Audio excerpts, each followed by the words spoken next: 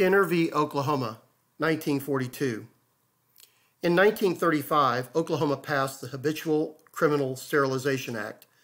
This law allowed the state to forcibly sterilize an individual who had been convicted 3 or more times of crimes, quote, amounting to felonies involving moral turpitude, unquote. The rationale behind the law was to eliminate, quote, unfit, quote, people from procreating.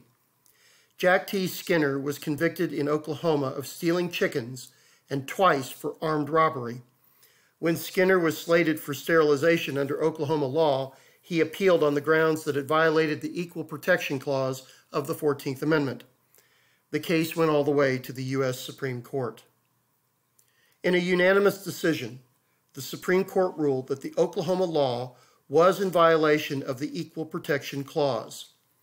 The court ruled that certain crimes, such as embezzlement, were excluded from the jurisdiction without reason. This made for a vague and unequal description of crimes. In addition, the court ruled that because sterilization was irreversible, compulsory sterilization laws should be subject to strict scrutiny.